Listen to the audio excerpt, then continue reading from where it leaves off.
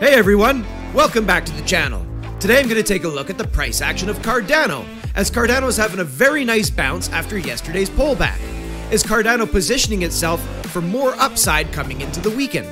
I'm going to pull up this chart and I'm going to show you what I'm looking at. Cardano up on the daily chart. So I'll start the analysis off by toggling into the price action, and I'm really liking this bounce that Cardano is putting in at the time of recording.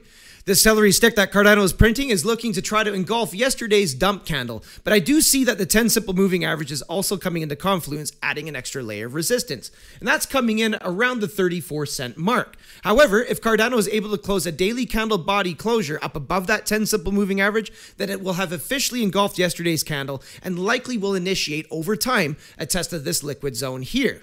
Being that this is a daily chart, these things usually take a little bit of time to play out, but if Cardano gets any daily candle body closures above this liquid zone coming in around 39 cents on good volume followed by candle body opens, then I think Cardano is going to be ready for its next major rip to the upside. It is notable that the RSI had some bearish divergence present between this point and this point here, but it is fair to say that most of that is likely already played out, which is noted by this wick here that came down and tested the top side of this liquid zone around 27 cents. Taking a deeper look at the RSI, I see the RSI is still under pressure as the exponential moving average is negatively sloped to the downside.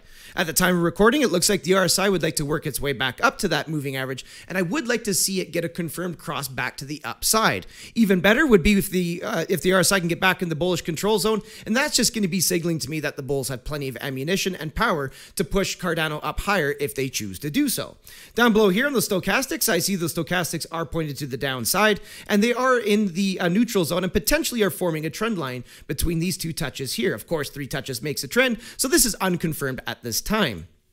Down below in the MACD, I see the MACD fired off that good old sell signal that I never take, and the moving averages are pointed to the downside.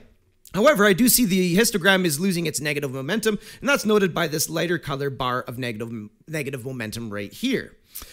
So all in all, this is looking good. I see that the uptrend is still intact. You got a high here, a higher high, and it has been printing higher lows along the way. These candle bodies are slightly higher than these candle bodies here and these wicks as well. And this does look like a tweezer bottom coming in off the 30 simple moving average as well. Of course, this is unconfirmed, as I would like to see this candle get above that 30 simple on a candle closing basis, and then likely Cardano's gonna, over time work its way back up. Of course, we best fix our gaze over to Bitcoin here as well, as Bitcoin is a deciding factor for the alt sector, because historically speaking, when Bitcoin pulls back, it does take the alts with it. And Bitcoin's obviously been on this beautiful tear, putting in this savage all-time high not too long ago. And we all know that Bitcoin can have these pretty severe pullbacks even under bullish conditions. At the time of recording, Bitcoin has pulled back to the tune of 31% coming into contact with this 55 exponential moving average here. However, Bitcoin can pull back upwards of 40% in bull markets. And if it was to do that, and I was to drag this down, you can see that 41% comes in pretty much a perfect confluence with the top side of this liquid zone here around the 24,500 mark. Of course, I do see the 89 exponential moving average living up above that, and likely there would be a bounce off that at the very least. My condition for that downside movement to take place would be a daily candle body closure below the 55 on good volume, and then I would think that downside trajectory and targets would be initiated. However, so long as Bitcoin lives above the 55 and grinds along it, I still see Bitcoin having a chance to make this the bottom on its pullback and working its way back up into this liquid zone here. But of course, we're going to have to just be patient and see what Bitcoin decides to do, as it is certainly under pressure with the 1021 now forcing it to the downside and opening several candle bodies below that 21 as well. So overall, I do view this as as healthy behavior for the markets, as typically markets don't just go up forever, and the faster that they do rise, the more aggressive these pullbacks can be. But if we're going to be seeing $100,000 Bitcoin one day, then these pullbacks are going to be certainly necessary along the way, and this won't be the last of its kind.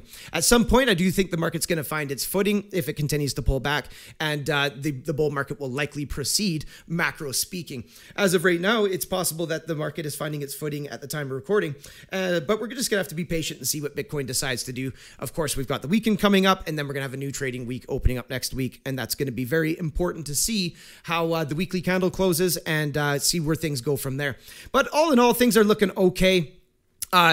things could certainly pivot here and work their way back up to the upside. So until there's any conditions met to the downside, I won't be looking for any downside moves. For Cardano here, I would have to see, first of all, I'd have to see more daily candle body closures below that 21. And the 21 is coming in around 31 cents. If any daily candle body closures happen around there, then likely a test of the top side of this liquid zone here coming in around 27 cents. At the time of recording, that's looking like the least probable scenario, but those would be my conditions that would need to be met for me to be confident that Cardano was to roll over and put in a significant top here.